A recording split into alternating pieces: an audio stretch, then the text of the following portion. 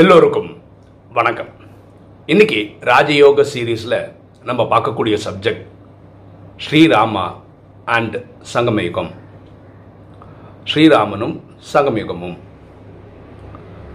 திரேதா யுகத்தில் பக்தியில் சொல்லக்கூடிய இந்த ராமாயணத்தில் வர ராமனுடைய கதையும், சங்கம யுகத்தில் ஒவ்வொருத்தரும் எப்படி வாழணும் அப்படின்னு பரமாத்மா சொல்கிற கதையும் நிறைய மேட்சிங் இருக்குது. அதை தான் நம்ம இந்த வீடியோவில் பார்க்க போகிறோம். முதல்ல ராமன் இளவரசனாக இருக்கிறவர், அடுத்த நாள் காலம்புற ராஜா ஆக வேண்டியவர். திடீர்னு அவங்க அப்பா என்ன சொல்கிறாரு, நீ காட்டுக்கு போகணும். இந்த கதை உங்களுக்கு தெரியும். உடனே ஒரு காட்டு கிளம்பி போயிட்டார்.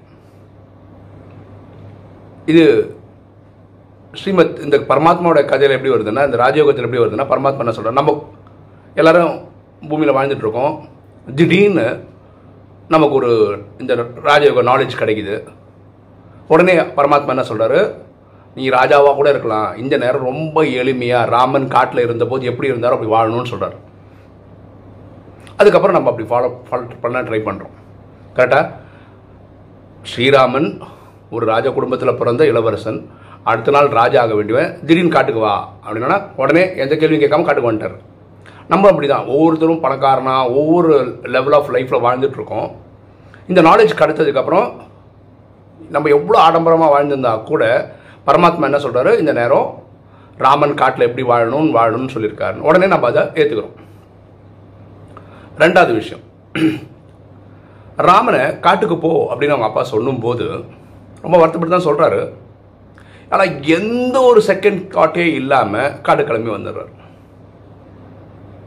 இங்கே பரமாத்மா கொடுக்குற ஸ்ரீமத் அவர் என்ன சொல்கிறாரு, மாயை கிட்ட பக்கம் போகாதீங்க, காமம் கோபம் அகங்காரம் பற்று பேராசையில் ஈடுபடாதீங்க, என்னையே நினைவு பண்ணுங்க. இது ஸ்ரீமத். ஆனால் நம்ம எப்படி இருக்கோம், அவருக்கு என்ன சாந்தி தாமத்திலேருந்து என்ன வேணாலும் ஸ்டேட்மெண்ட் கொடுத்துன்னு இருக்கலாம். இங்கே பூமியில் நடிக்கிறது நம்ம தானே. குடும்பத்தில் பற்று இல்லாமல் எப்படி வாழ முடியும், கோவப்படாமல் எப்படி காரியத்தை சாதிக்க முடியும், காமம் இல்லாமல் அடுத்த ஜென்ரேஷன் எப்படி போகும், இப்படின்னு கடவுளுக்கே கேள்வி கட்டணும் உட்காந்துருக்கோம். ராமன் அவங்க அப்பா சொல்கிற ஒரு பேச்சு கேட்டதுனால தான் மரியாதா புருஷோத்தமன் சொல்கிறோம். இங்கேயும் யார் தந்தை சொல்கிற ஸ்ரீமத்தை அவ்வளோ பர்ஃபெக்டாக கடைப்பிடிக்கிறாங்களோ அவங்களும் மரியாதை புருஷோத்தமன் தான். திருப்பி ராமாயணத்துக்கு வருமே, 14 வருஷம் அவர் காட்டில் இருந்தார். ராமன், சீதை, லக்ஷ்மணன். இந்த 14 வருஷத்தில் 3 வருஷம் ஆசிரமங்களாக போயிருந்தாங்க. அதுக்கப்புறம் பஞ்சடின்னு ஒரு இடத்துல ஒரு 10 வருஷம் இருந்தாங்க. அந்த 13ஆவது வருஷம் முடிவில் தான் சூர்பனகர் ராமரையும் லக்ஷ்மணையும் பார்க்கறது, கல்யாணம் பண்ணிக்கோன்னு நிர்பந்தம் பண்ணுற அந்த எபிசோட் நடக்குது. அதுக்கப்புறம் சீதை கடத்தப்படுறாங்க. இந்த கதைலாம் நமக்கு தெரியும். திரும்பி ராமர் போய் ஜெயிச்சு சீதை கூட்டின்னு வந்து திருப்பி அயோத்தியாவுக்கு போகிறார். நான் என்ன சொல்ல வரேன்னா, இந்த 14 வருஷம் இவங்க காட்டில் இருந்த காலகட்டங்களில் ராமன் ஒரு குழந்தைக்கு அப்பா ஆகலை. அப்படின்னா என்ன, காட்டில் இருந்த 14 வருஷம் அவர் செலிபஸை ஃபாலோ பண்ணியிருக்கிறார். இது வால்மீகி ராமாயணத்தில் எங்குமே இல்லை, அவர் செலிபஸை ஃபாலோ பண்ணன்றது இல்லை. ஆனால் இது நம்ம புரிஞ்சுக்க வேண்டியது. இங்கேயும் ராஜயோகத்தில் அதான் சொல்கிறோம், யாரை பார்த்தாலும் நீங்கள் செலிபஸை ஃபாலோ பண்ண கேட்குறது நம்ம வேலை கிடையாது. நம்ம புரிஞ்சுக்கணும், ரொம்ப யோகா பண்ணிடுறோம் ஒரு லெவலுக்கு மேலே போயிட்டாலும் எல்லாமே பர்ஃபெக்டாக ஃபாலோ பண்ணுறான்னு புரிஞ்சுக்க வேண்டியது தான். இது அவங்கவுங்க புரிதலில் தான் இருக்குது. இவங்க செலிபஸை ஃபாலோ பண்ணியிருப்பாங்கன்றதுக்கு நான் எப்படி எக்ஸாம்பிள் சொல்கிறேன்னா, ராமன் கூட வந்தது யார், அவன் தம்பி வந்திருக்கான். லக்ஷ்மணன்றது யார், அவனும் திருமணமானவன் தான். அண்ணனுக்காக ஒய்ஃபை விட்டுட்டு 14 வருஷம் காட்டுக்கு வந்திருக்கான். அப்படின்னா என்ன, 14 வருஷம் அவன் தனிமையில் தான் இருந்தான். ஆனால் இவங்க 2 பேரும் கணவன் மனைவியாக இருக்காங்க. ஸோ அவங்க முடிவு பண்ணியிருப்பாங்க, தம்பி இப்படி இருக்கான், நம்ம மட்டும் உல்லாசமாக இருக்கக்கூடாது. ஸோ 14 வருஷம் நம்ம வீட்டுக்கு போகிற வரைக்கும் நம்ம இதை ஃபாலோ பண்ணியிருக்கணும் அப்படின்னு ஒரு முடிவுக்கு வந்திருப்பாங்க. ராமன் எப்படிப்பட்ட கேரக்டர்னா, தம்பி காட்டுக்கு வந்திருக்கான், என்னதுக்கு வந்திருக்கான், அண்ணனுக்கு ஒரு ப்ரொடெக்ஷனாக வந்திருக்கான். ஆனால் எங்கே பார்த்தாலும் ராமாயணம் ஃபுல்லாக பார்க்கும்போதே எங்கேயாவது சண்டைன்னு வரும்போது ராமன் சொல்கிறது என்ன தெரியுமா, லக்ஷ்மணன் கிட்ட, நீ அண்ணி கூடயே இரு, நான் போய் சண்டை போட்டு ஜெயிச்சுட்டு வரேன். எங்கேயுமே நீ சண்டை போட்டு வாடா, நான் எங்கள் வீட்டிலே இருக்கேன் அப்படின்னு சொன்னதே கிடையாது. அந்த மான் எபிசோடு வருது பார்த்தீங்களா, அந்த தங்க மானை பார்த்த சீதை ராமன் கிட்ட கேட்குறா, எனக்கு இந்த மான் வேணும்னு. எல்லாமே தம்பியை வச்சு வேலை முடிச்சிருவானா இருந்தா நீ போய் இந்த மானபூஷணவான்னு சொன்னால் ராமன் இங்கே இருந்திருந்தா ராவணன் வந்து தூக்கின்னு போயிருக்க முடியாது. ராமன் அப்படி பண்ணதே கிடையாது. அப்போது தம்பியோட வாழ்வாதாரத்தில் அவ்வளோ முக்கியத்துவம் கொடுத்துருக்கிறார். அவர் அந்த காலகட்டங்களில் குழந்தையை பெற்றுக்கிட்டார். ஏன்னா காட்டில் குழந்தை பிறந்த வளர்க்குறது கஷ்டம், இதெல்லாம் அவருக்கு தெரிஞ்சிருக்கு. புரியுதுங்களா? அப்போ இந்த 14 வருஷம் ராஜாவாக இருந்தாலும் மனைவி கூடவே இருந்தாலும் தூய்மை கடைபிடிச்சு வந்திருக்கிறார். அதுக்கு என்ன பண்ணார்? 3 வருஷம் வெறும் ஆசிரமங்களாக போனார். அப்புறம் பஞ்சட்டில் கிட்டத்தட்ட தபசு மாதிரி தான் இருந்தார். திரும்ப ராஜாங்கத்தை போயிட்டு உடனே அங்கே குழந்தைலாம் பத்துக்கல. அதுக்கப்புறம் தான் இங்கேயும் பரமாத்மா ராஜயோகிகளுக்கு சொல்கிற விஷயம் இது தான். இப்போ உங்களுக்கு இந்த சிஸ்டம் வரும்போது உங்களுக்கு எத்தனை உறவுகள் இருக்காங்களோ அந்த உறவுகளை அப்படியே மெயின்டைன் பண்ணிக்காங்க. புதுசாக ஒரு உறவு வேண்டான்னு சொல்கிறார். திருப்பி இவங்க எப்படி ராஜா ஆகிட்டாங்கல்ல, நம்ம எப்படி ராஜாவோமோ? இப்போ மக்கள் ஆட்சி நடந்துகிட்ருக்கு. எப்போ ராஜாவ முடியும்? சத்தியுகம் திரேதாயுகத்தில் ராஜயோகம். அங்கே வந்து நீங்கள் குழந்தைய பார்த்துக்கோங்க. இது வாழ்ந்து காட்டினது யார்? ராமன். ஏன்னா ராமாயணத்தில் எங்கேயுமே அந்த மாதிரி எபிசோடு இல்லை செலிபஸி ஃபாலோ பண்ண. ஆனால் குழந்தைங்க பெற்றுக்கல.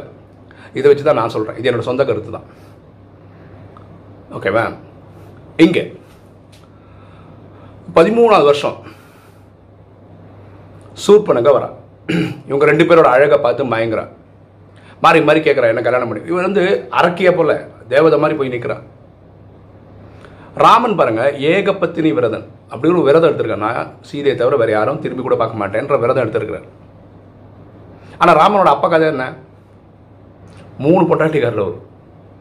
அந்த காலத்தில் ஒரு ராஜா ஒன்றுக்கு மேற்பட்ட மனைவி வச்சிருந்தா யாரும் கேட்க போகிறது இல்லை. ஆனால் Raman lived by example. Lakshmanan பாருங்க கிட்டத்தட்ட 13 வருஷம் ஒய்ஃபை விட்டுட்டு இங்கே காட்டில் இருக்கான். அப்போ ஒரு அழகான தேவதை மாதிரி ஒரு பொண்ணு என்னை கல்யாணம் பண்ணிக்கன்னு தானாக வந்தால் ஏற்றுப்பான்ல. ஆனால் அவனும் பண்ணலை. அப்போ என்ன? மாயை காமம்ன்ற ஒரு இதை நமக்கு அனுப்பிக்கிட்டே இருக்கும். டெஸ்ட் பேப்பராக வந்துக்கினே இருக்கும். இதை ஜெயிக்கணும். இதை இவங்க 2 பேருமே ஜெயிச்சிருக்காங்க. ராமனும் ஜெயிச்சிருக்காங்க, லக்ஷ்மணனும் ஜெயிச்சிருக்காங்க. ஆனால் என்ன பண்ணுறா? சூர்பனக டார்ச்சர் பண்ணுறான் இவங்களை 2 பேரும் மாறி மாறி மாறி போய். அப்போது லக்ஷ்மணன் என்ன பண்ணுறான்? கோவப்பட்டு மூக்கு அறுத்துறான். இது இனி ஒரு பாடம் நமக்கு. கோபம் வந்து எந்த ஒரு செயல் செய்தாலும் அதுக்கு நம்ம அனுபவிக்க வேண்டி வரும்ன்றதுக்கு ராமாயணம் நல்ல ஒரு எக்ஸாம்பிள். மூக்கு அறுத்தனால என்ன பண்ணிட்டா? சூர்பன் நேராக அங்கே போகிறா. ராவணங்கிட்ட போய் புலம்பி தள்ளுறான். ராவணன் என்ன பண்ணுறான்? நேராக வரான். சீதையை பார்க்குறான், தூக்கின்னு போயிடறான். ஒருவேளை இவ ப்ரப்போஸ் பண்ணும்போது சூர்பனக இவங்க 2 பேரும் வேண்டான்னு சொல்லி அதோட இந்த எபிசோட் முடிஞ்சிருதுன்னு வச்சுக்கோங்களேன். ஒருத்தனை கேட்டேன் அவன் கல்யாணம் பண்ணிக்கலான்னு சொல்லி விட்டுட்டு போயிட்டு இருப்பாங்க. மூக்கு அறுத்தனால தான் அது அப்படியே போய் அண்ணங்கிட்ட போய் அவன் வந்து தூக்கின்னு போய் ராமாயணமே அதனால தான் நடந்தது. ஸோ கோபம் மகா சத்ரு, அழிச்சிரும். கரெக்டாக? ஸோ லக்ஷ்மணன் கோவப்பட்டு மூக்கு அறுத்ததுனால அதாவது அந்த பொண்ணு அங்கேருந்து போயிடணுன்றதுக்காக தான் அவன் பண்ணுறாரு. ஆனால் அது கரெக்டு கிடையாது. ஸோ இந்த மாதிரி ஒரு எபிசோட் நடந்திருக்கு. இங்கே அந்த ராமாயணத்திலே ராமன் யார் கூட சண்டை போடுறாரு? ராவணன் கூட சண்டை போடுறாரு. கரெக்டா? ராவணனுக்கு 10 தலைன்னு பக்தியில் கதை சொல்கிறாங்க. அப்போ இங்கே வந்து நம்ம என்ன புரிஞ்சுக்கிட்டோம்? ராஜயோகம் கற்றுக்கிட்ட போது மாயைன்றது இந்த 10 தலை ராவணன் சொல்கிறது வந்து ஆண்கள்கிட்ட இருக்க 5 விகாரம், பெண்கள்கிட்ட இருக்க 5 விகாரம் அப்படின்னு புரிஞ்சுக்கணும். 5 விகாரன்றது என்ன? காமம், கோபம், அகங்காரம், பற்று, பேராசை. இது ஒவ்வொருத்தரும் ஜெயிக்கணும். ஆக்சுவலாக இந்த டைமில் ஒவ்வொருத்தரும் 10 நமக்குள்ளே இருக்கிற 5 விகாரங்கள். அப்புறம் இந்த இயற்கை பஞ்சபூதங்கள், நிலம், நீர், காற்று, ஆகாயம், நெருப்பு, இதெல்லாம் சொல்கிறோம் இல்லையா? இந்த 5 தான். இந்த 5மே இப்போது ரொம்ப மோசமாக இருக்குது. ஸோ இந்த 5 விகாரங்கள் நம்மளை காலி பண்ணக்கூடாது. இந்த 5 பஞ்ச தத்துவங்களுக்கு நம்ம சக்தி கொடுத்துட்டே இருக்கணும். ஏன்னா கடைசியில் அது விஸ்வரூபம் எடுக்கும்போது நம்மளை ஒன்றும் காலி பண்ணாமல் இருக்கிறது இது பண்ணி ஆகணும். இது இந்த நேரத்துக்கு ஜெயிச்சாகணும். ஸோ இது ராமாயணத்தை சொல்லி தான் வருது. கடைசி ராவணனை வீட்டிடுறாங்க. இலங்கைன்றது வந்து ஒரு கோல்டன் சிட்டி. லக்ஷ்மணன் சொல்கிறான், அண்ணா நம்ம இங்கே தங்கினானா அயோத்தியில் இருக்கிற இதை விட ஜாஸ்தியான சொத்து சுகம் இங்கே இருக்குது. இப்போ ராமன் சொல்லுவார், இல்லை இலங்கை நம்ம அயோத்தி மாதிரி சொந்த மண்ணு மாதிரி வேறு எதுவும் வராது. இதை பார்த்து நான் ஆசைப்பட மாட்டேன், நான் திரும்பி போக தான் போகிறேன், அயோத்தி தான் போக போகிறேன் அப்படின்னு சொல்கிறாரு. அதே மாதிரி இந்த கலிகாலம் வந்து அவ்வளோ சொஃபிஸ்டிகேட்டடாக இருக்குது. சயின்ஸு உச்சகட்டத்தில் இருக்குது. இதுவே சொர்க்கம் மாதிரி தெரியுது. ஆனால் ராமனுக்கு எப்போவுமே அயோத்தியா ஞாபகம் வந்த மாதிரி நமக்கு சாந்தி தாமன் ஞாபகம் வரணும். அதாவது நம்மளோட வீடு ஞாபகம் வரணும். ஓகே, அதுக்கப்புறம் நம்ம என்ன வரும்? சத்தியகம் திரேதாகம் வரும். ஸோ ராமாயணத்தில் வரக்கூடிய நிகழ்வுகள் சங்கமயத்தில் ஒரு பிராமண ஆத்மாக்களும் எப்படி நடந்துக்கணும்னு பரமாத்மா சொல்கிறதுக்கு நிறைய டேலி ஆகுது. இது மாதிரி நம்ம நிறைய யோசிச்சோம்னு வச்சுக்கலாம், நிறைய பாயிண்ட்ஸ் நம்ம எடுக்க முடியும் இதுலேருந்து. இது வந்து என்ன சொல்கிறது, ஒரு ஞான எக்ஸ்பெரிமெண்ட் பண்ணும்போது இப்போ வீடியோ பார்க்குற நீங்கள் இந்த மாதிரி நிறைய கம்பேர் பண்ணியிருப்பீங்க. அதில் இன்ட்ரெஸ்டிங்காக வந்த பாயிண்ட்ஸ், இப்போ நான் சொல்லாத நீங்கள் கண்டுபிடிச்ச பாயிண்ட்ஸ் ஏதாவது இருந்ததுன்னா கீழே கமெண்ட்ஸில் போட்டிங்கன்னா நம்ம தெரிஞ்சுக்கிறதுக்கு நல்லாயிருக்கும். ஓகே, இன்றைக்கி வீடியோ உங்களுக்கு பிடிச்சிருக்குன்னு நினைக்கிறேன். பிடிச்சா லைக் பண்ணுங்கள், சப்ஸ்கிரைப் பண்ணுங்கள், ஃப்ரெண்ட்ஸ்க்கு சொல்லுங்கள், ஷேர் பண்ணுங்கள், கமெண்ட்ஸ் போடுங்கள். தேங்க்யூ.